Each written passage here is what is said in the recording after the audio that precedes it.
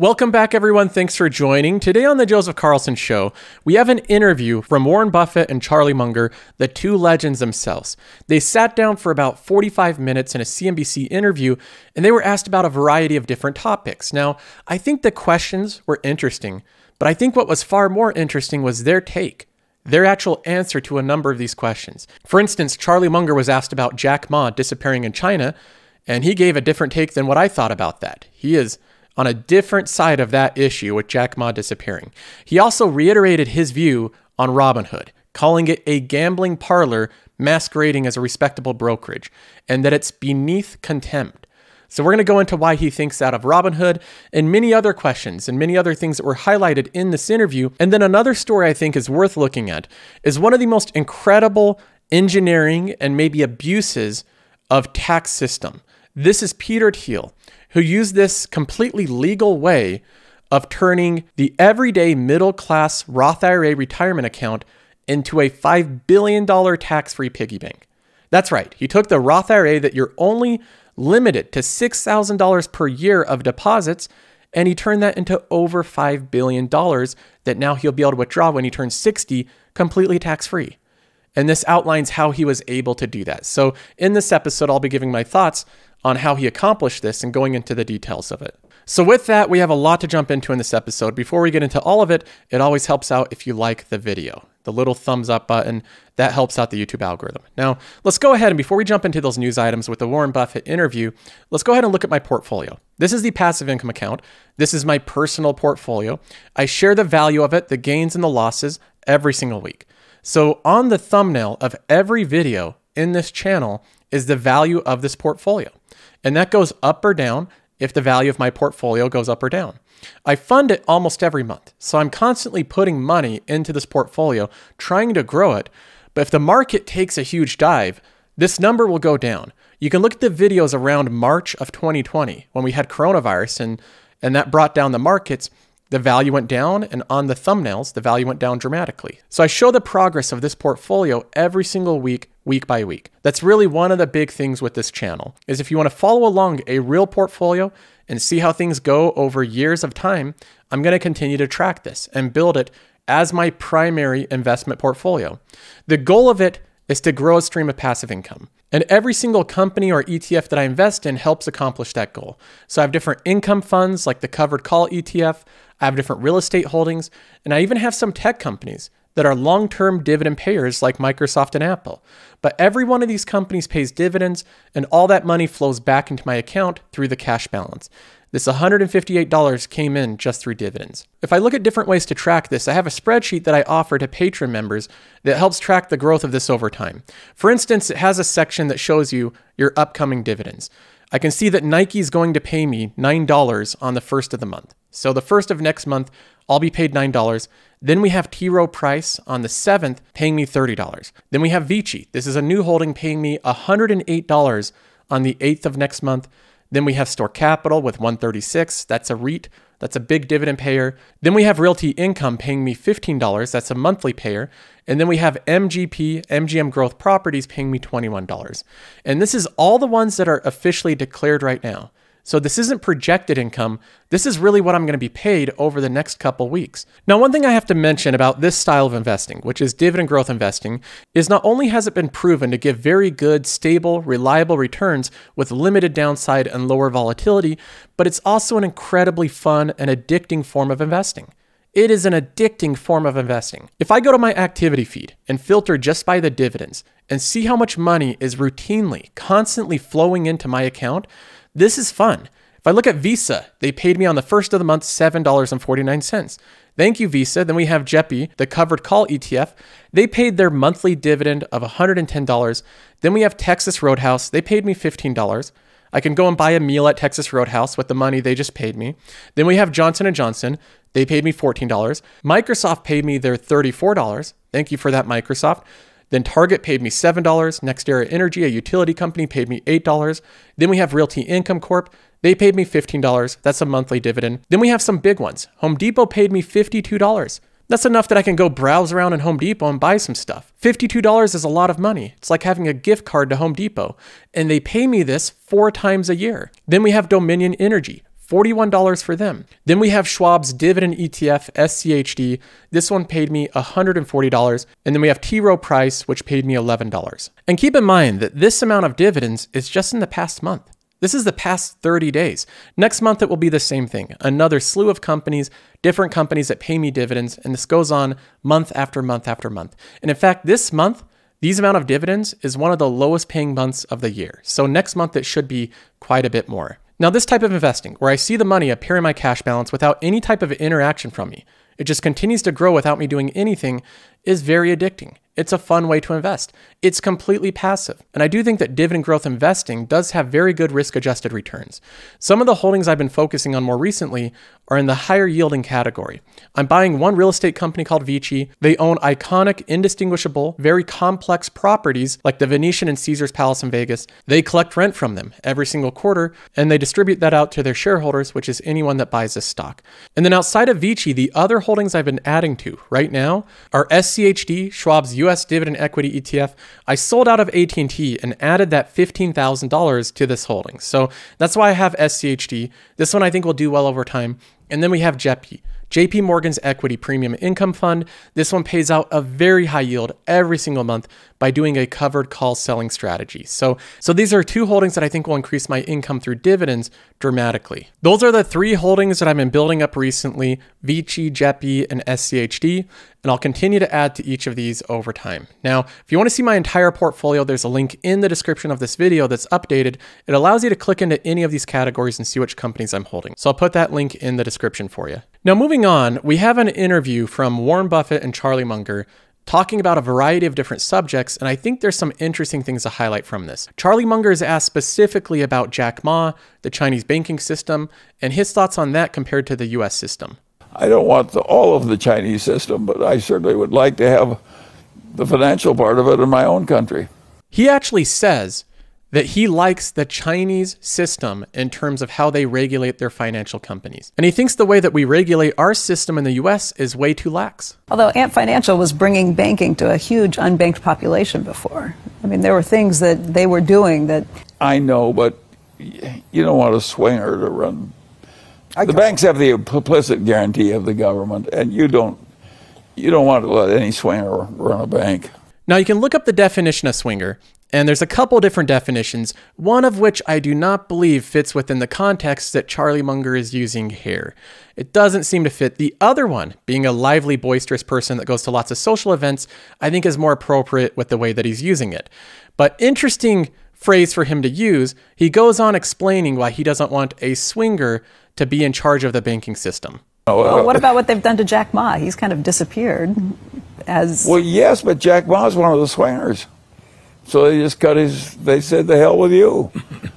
He basically gave a speech when he said to a one-party state, well, you guys are a bunch of jerks, don't know what you're doing, and I know what I'm doing, and I'm going to do it better. And he was going to wade into banking and no rules and just do whatever he pleased. He also brought banking to a lot of the Chinese communists did the right thing. They just called in Jack Ma and say, you aren't going to do it, Sonny. Charlie Munger goes on to expound what he thinks is the problem in the US with the banking system. He terms it shadow banking, which is basically a term for fintech. People say, well, it's the unbanked. Well, the whole leveraged buyout lending operation practically left the banks and went to shadow banks in our own country. He's right, and this is clearly what's going on right now.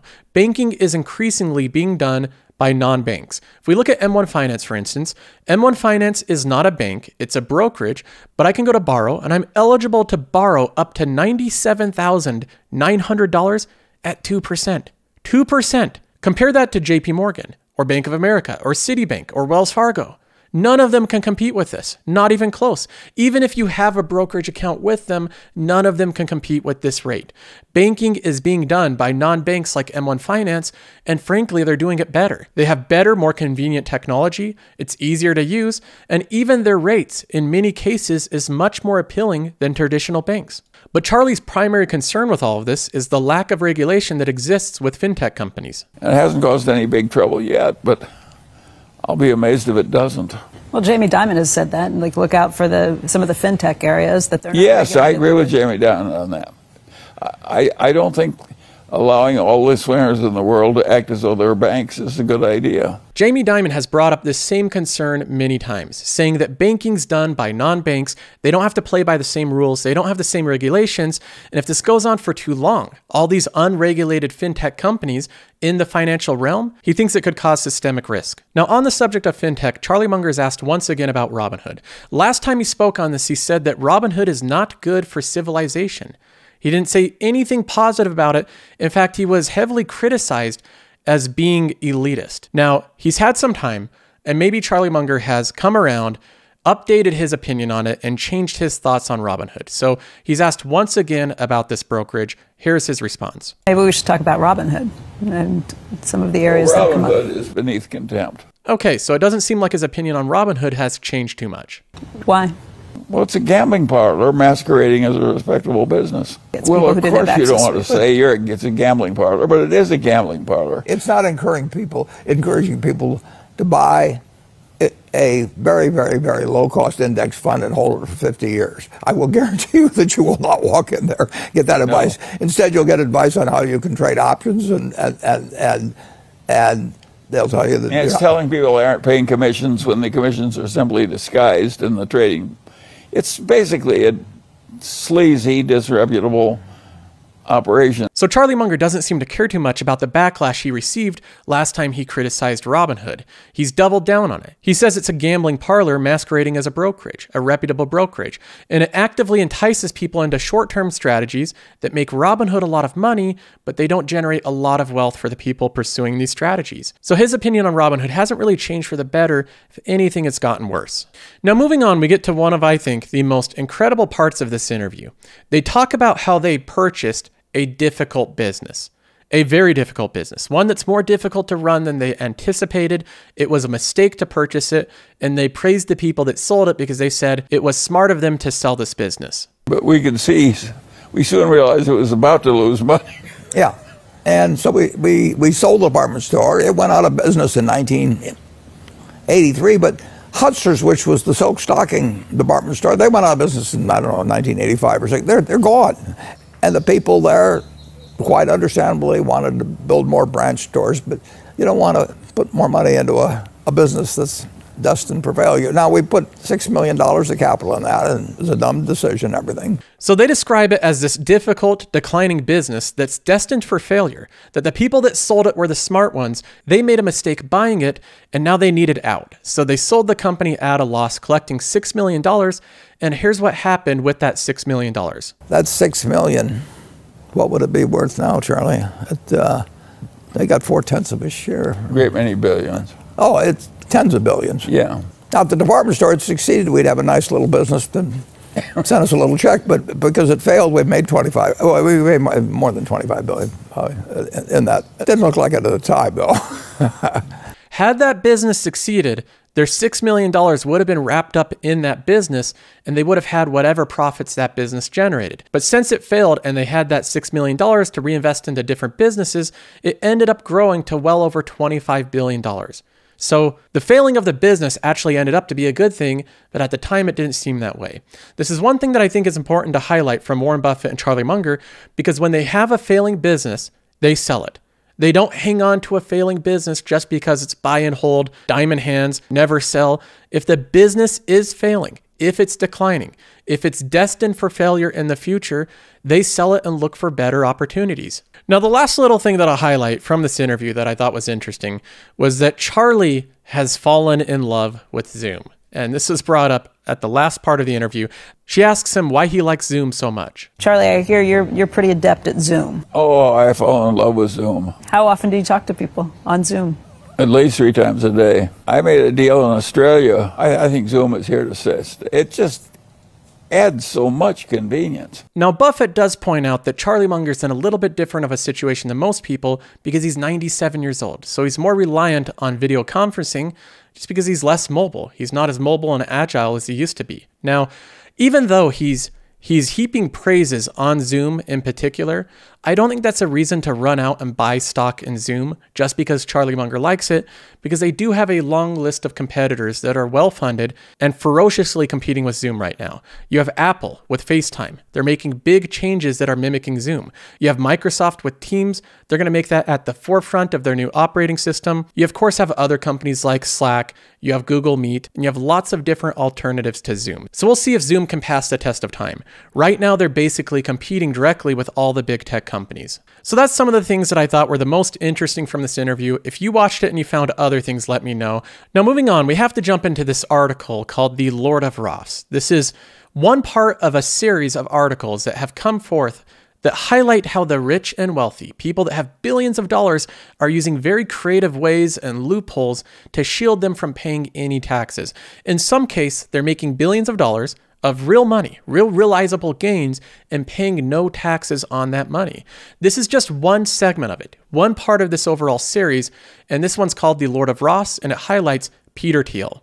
Now, if you're not familiar with Peter Thiel, he is one of, I think, the smartest people in the world. He's created a lot of companies like PayPal, to name one. That's a pretty decent company that he's founded. He's also started Palantir, another pretty cool company that you may have heard of if you've been on YouTube for more than 5 minutes. He started all sorts of creative, amazing companies. And even more so, he has a history of doing pretty incredible things to get things the way that he wants. For instance, years ago, it wasn't well known that Peter Thiel was gay because he wasn't ready to come out with that information. It was a secret, something that he wanted to keep private. Well, a website called Gawker outed him, and they did it without his permission. They did it revealing a secret that was personal to him, and Peter Thiel didn't appreciate that. So silently, he looked for ways to exact revenge on Gawker, and he found an opportunity. The case with Hulk Hogan and the explicit personal video that Gawker decided to reveal. Peter Thiel silently funded Hulk Hogan's case with the most expensive lawyers that money could buy. He bought Hulk Hogan the best lawyers, and they destroyed Gawker. It's out of business because of Peter Thiel. Now, I think he did the world a great service in taking down Gawker personally, but that's aside from the point. The point is that Peter Thiel is probably a genius. He starts companies, very big, good companies, and he even destroys companies seemingly at will. He's not somebody that you would really want to mess with or want to insult because you don't know what he's able to do. Well, Thiel is also very public with his politics, and he's outwardly critical of our tax system. It says a founder of PayPal has publicly condemned, quote, confiscatory taxes. He's been a major funder of one of the most prominent anti-tax political action committees in the country, and he's bankrolled a group that promotes building floating nations that would impose no compulsory income taxes. So he's actually trying to create a new nation. The whole goal of the nation is that it won't tax you. No compulsory taxes. That's the level that he's going to because of his hatred of taxes, is he's wanting to bankroll the creation of a new nation that won't tax him. Now, this article goes on to explain how he didn't necessarily need to create a new country in order to avoid paying taxes. It says, over the last 20 years, Thiel has quietly turned his Roth IRA, a humdrum retirement vehicle intended to spur Americans to save for their golden years, into a gargantuan tax-exempt piggy bank. So someone got a hold of these confidential IRS documents, and they're sharing it now. They say, using stock deals unavailable to most people, Thiel has taken a retirement account worth less than $2,000 in 1999 and spun it into a $5 billion windfall. So when he turns 60, he'll have $5 billion completely untaxed. None of that wealth generated there is going to the government. That is absolutely incredible. Now, to put that in perspective, the average Roth IRA is $39,000. Peter Thiel's Roth IRA is $5 billion. So we have that little speck there. That is the average. Then you have Peter Thiel's Roth IRA. They give another comparison just to show how much money this is. They say that if every one of the 2.3 million people in Houston, Texas were to deposit $2,000 into their bank account today, that still wouldn't equal this $5 billion. So newsflash, $5 billion is a lot of money. And Peter Thiel is going to have a lot of tax-free money available to him when he turns 60 years old. Now, how did all of this happen? How was Peter Thiel able to grow a Roth IRA with a limit of only $6,000 per year being able to be deposited into it to $5 billion? Well, it starts with the formation of PayPal way back in 2001. Someone named Tom Anderson, who was the Pence co-founder, worked with Peter Thiel and the other executives when they were setting up PayPal. If you really think this is going to be big, you know, you might want to consider this new Roth. You're not going to pay tax on it when you take it out. It's a no-brainer. The math was compelling. Thiel wouldn't get a tax break up front, but he'd avoid an immense tax bill later on if the investment surged in value. They immediately grasped that, Anderson said, and they did it. So he was able to purchase a lot of PayPal right at the founding of it. They paid $0.001 per share. That's just a tenth of a penny. So he purchased with $1,700, $1,700, he purchased 1.7 million shares of PayPal. In hindsight, I think that was a pretty good deal. Now from there, he basically did the same thing over and over again to grow this Roth even more. It was upwards of $60 million in value in like 2011, and he used it to invest in other Silicon Valley startups, even ones that he founded again that weren't even private, so he could buy in at these bargain deals. Another company outside of PayPal is Palantir. This is another one that he helped found way back in 2003 that he was able to purchase a ton of shares. They're called founder shares before the company was even public. So of course it wasn't worth much when he put it in his Roth IRA, but now Palantir is a big public company worth tens of billions of dollars. So in both cases, he continued to buy these founder shares in different companies and hold them in his Roth IRA to let it grow into billions of dollars of untaxed money. Now in an interview, one of the authors of ProPublica comments on the hacking of US tax law by these billionaires. This is one of the questions that he's asked. Seems like U.S. tax law is getting hacked by the rich. In this case, we're talking about billionaires. And there's sort of this asymmetrical data thing going on where the billionaires can constantly adjust their approaches, their tactics to find these enormous loopholes. And yet Congress doesn't have even anonymized data to understand how the law is being exploited. I'm sure they're just as surprised as we are today that this is even happening, because we've heard some of the response to ProPublica's initial report. So isn't this sort of a structural problem where, you know, for especially the digital age, Congress has to change the way law is made? They need to be able to push out software updates to the IRS on a constant basis. They talk about billionaires hacking tax law, but one thing I want to point out is that in 1999, I don't think that Peter Thiel was a billionaire. I think he was a probably well-off founder of a company, but I don't think he had anywhere near the wealth that he has today. All of that happened after PayPal was a success. So this isn't like some already big billionaire found some loophole. This was somebody that put founder shares of a company that still had a lot of unknowns in his Roth IRA, and it turned out to be one of the biggest successes in Silicon Valley. Even companies like Palantir is an incredibly unique success. Most companies started in Silicon Valley fail, and Peter Thiel's PayPal could have been one of the unknown thousands of companies that failed, and he would not have billions of dollars in his Roth IRA if that was the case. The reason that he has billions of dollars in his Roth IRA is because the companies that he founded turned out to be successful. So that's my thoughts on this. I think it's going to be very difficult for Congress or the IRS to update laws on this, because everything that Peter Thiel did was a little bit of luck with his companies turning out well and just good planning. He put these companies in his Roth IRA decades ago, far before they were the big monstrous companies that we see today. But that's all for today. I hope you all enjoyed the show. I'll have another episode out soon, so make sure you're subscribed to the channel. I'll see you next time.